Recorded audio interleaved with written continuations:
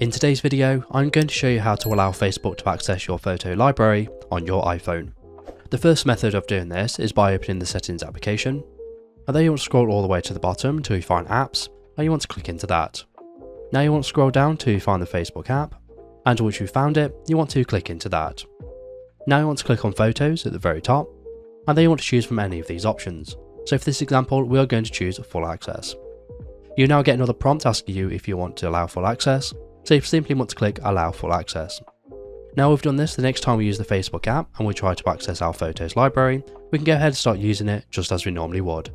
The second method to allow access is again by opening the settings application, and then you want to scroll all the way down until you find privacy and security, and you want to click into that.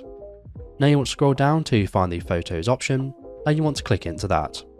Now if we scroll down here, we'll see a list of all of the applications that we can allow full access for. So for this example, we want to click on Facebook, and again you want to choose full access, and again in the prompt you want to choose allow full access, and again now when we use Facebook we'll have full access to our photo library just as we normally would. And that's it. So if this video is helpful, please leave a like, and if you have any questions or comments you can leave them below.